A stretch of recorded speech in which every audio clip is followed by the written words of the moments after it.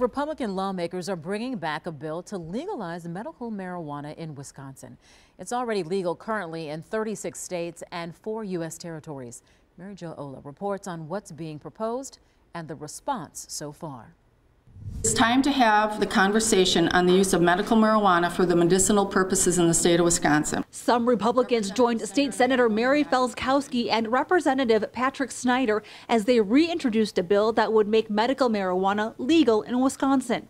The bill would create the Medical Marijuana Regulatory Commission to oversee the program. They will be making most of the decisions that are impacting stakeholders. Wisconsin's private sector, under regulation from the Commission and DOR, will provide the production, the processing, laboratory testing, transportation, and dispensing. Registered patients would be able to use medicinal marijuana in certain forms, like a liquid, oil, pill, a topical product, or tincture. It would not be available to smoke. Democratic State Senator Melissa Agard believes the bill is too restrictive. In states that have legalized for medicinal as well as for responsible adult usage, people find their own way that they want to be able to have access to cannabis. It needs a lot of work, but it's a step in the right direction. Megan Lau in Merrimack says medical marijuana would make a huge difference in her daughter's life. Nora is 13 and loves raising butterflies and gardening.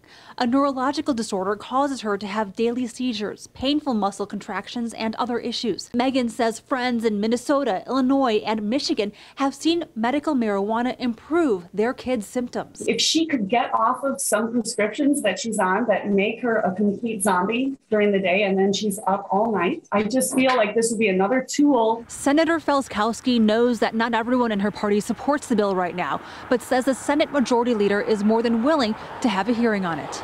Mary Jo Ola, TMJ4 News. Now, when it comes to legalizing marijuana, border states that allow recreational marijuana sales are really cashing in. The Marijuana Policy Project says Illinois has collected $400 million in tax revenue just last year. Michigan, $200 million. The groups work to legalize marijuana across the country. It also says Wisconsin is missing out on that revenue. States that have not legalized and are bordering legal states, they're sort of donating tax revenue to the states with legalization, right? Because their residents are crossing the border and purchasing and contributing to the tax coffers in the other states. So coming up tonight at 6, what one law enforcement leader is saying about legalizing pot.